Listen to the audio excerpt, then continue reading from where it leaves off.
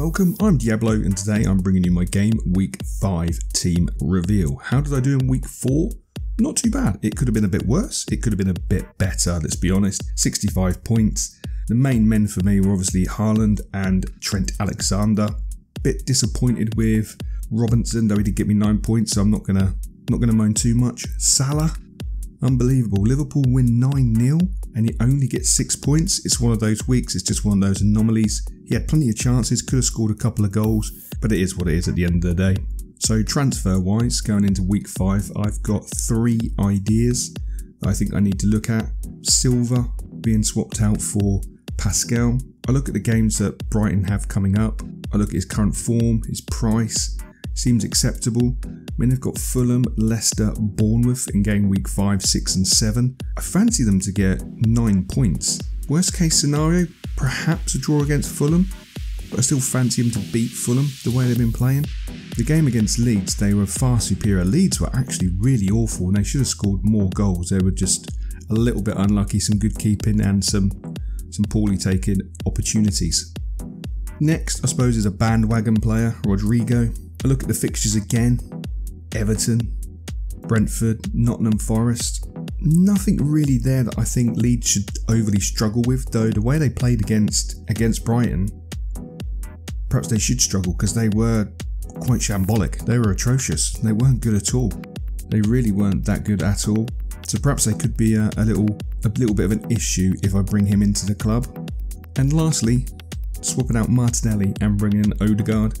I really do like Odegaard. I think he's a fantastic player. Such a good attacking midfielder. I look at the games, Villa. I don't see him struggling against Villa. Villa were unlucky against West Ham. They're probably the better side, to be fair. West Ham got away with it. United is probably their harder game, but I would probably think that could be a draw, worst case scenario.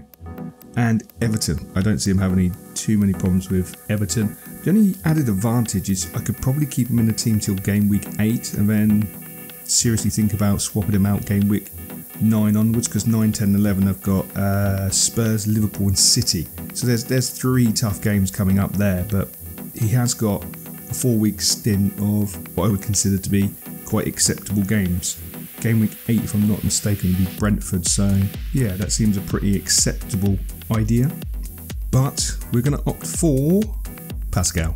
I'm going to bring Pascal in, get De Silva out. De Silva, I thought after the Manchester United game he was going to kick on a little bit. I know he's had some injury concerns and injuries previously, but I just thought being back in the side he might kick on. It hasn't come to fruition.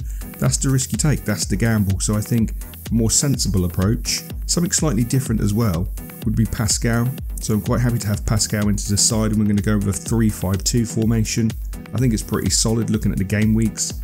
Looking at the teams that they're going to be playing, I expect Haaland and Cancelo. I definitely expect a better return from Cancelo than what he gave me in game week 4. I expect Liverpool to kick on, though they have got a tough game against Newcastle. I don't think that's going to be a walk in the park, but I still expect Liverpool to kick on from there. I expect Manchester United to kick on against Leicester. Leicester did just awful.